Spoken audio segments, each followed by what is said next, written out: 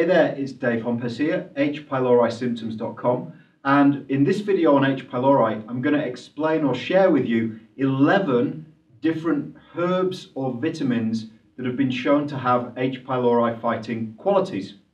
The first of these herbs is something called Mastic Gum. You may have heard of Mastic Gum because it's the substance that a lot of people use in an attempt to eradicate H. pylori if they don't want to use antibiotics. Mastic Gum works pretty well. Didn't work very well for me when I took it. It actually made me feel worse.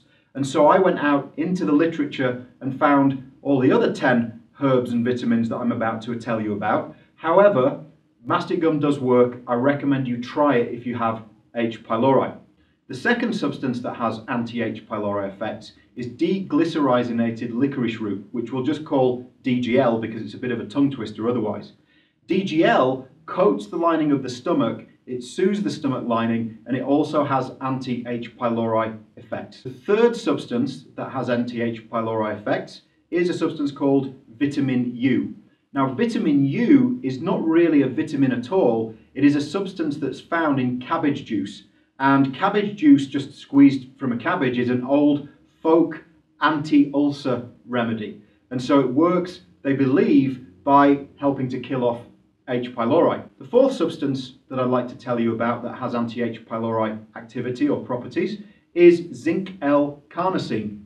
Now, this substance doesn't just have anti-H. pylori properties, it also helps to patch up and heal the stomach lining. Zinc is a very, very useful nutrient for healing the stomach lining even when H. pylori is gone. The fifth substance is vitamin C. Studies show that vitamin C has anti-H. pylori effects and anti-inflammatory and antioxidative stress effects in the stomach. So it helps to protect the stomach lining from the effects of H. pylori as well as killing the H. pylori itself. The sixth substance is a herb called berberine. Berberine has been used for centuries around the world, particularly in the Far East, as an antimicrobial herb. It kills parasites, bacteria, yeast and fungi, and it has a very, very strong impact on H. pylori. The seventh substance I'd like to tell you about is actually a mineral. It's called bismuth. And even the medical system, the pharmaceutical companies use bismuth in H. pylori treatment. So if the standard triple therapy treatments fail, doctors sometimes prescribe what's called quadruple therapy.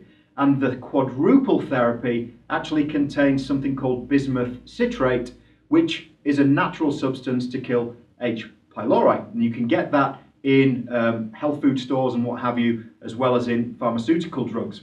The eighth substance I'd like to tell you about is a substance called sulforaphane. Sulforaphane is the active ingredient in broccoli sprouts and certain other cruciferous vegetables. And sulforaphane has been studied for its anti-H. pylori activity, and it seems to do a pretty good job at bringing down the H. pylori population levels in the digestive system.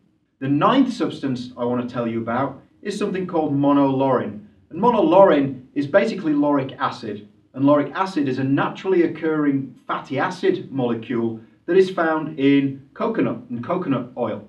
And that does a pretty neat job of bringing down H. pylori levels as well.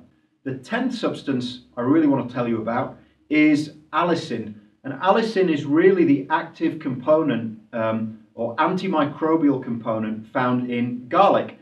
Now, you can eat whole garlic, but if you eat lots of garlic, of course, your breath smells and people cross the street from you and they don't really want to be spending any time with you or near you. And so getting garlic in capsule form, as long as it's high quality, can be very, very useful in fighting H. pylori. Finally, number 11 is a substance called Manuka honey. So it's not necessarily a substance, it's more of a food. However, because it comes in kind of a jar and it's a lot more expensive than standard honey, I call it more of a supplement than a food. And Manuka honey for some people can bring excellent results in reducing the H. pylori population. You have to be a little bit careful with Manuka honey because it's very sweet and sugary. It may contribute to the overgrowth of other organisms in the digestive system, such as Candida. So I don't typically recommend it for that many people, just purely because I don't want people developing a Candida overgrowth. just for the sake of getting rid of H. pylori when there are so many other substances that are beneficial.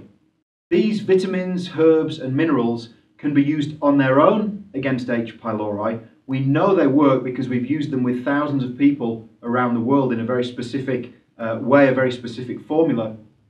Or they can be used either before or after standard medical triple therapy treatment for H. pylori, and they can be very effective either way. If you'd like more information on exactly how to use these substances, please visit my website, hpylorisymptoms.com, where you can grab a copy of my book, The H. pylori Diet. In that book, I teach you exactly what products contain these substances, how to use them, when to use them, in what quantities to use them, and for what length of time or duration to use them. So I hope this video has been helpful. I hope you have much more awareness now of some of the natural substances that are available to help to fight H. pylori. As I say, if you'd like more information, please visit my website. My name is Dave Hompes, and I look forward to catching you again very soon. Thanks for watching.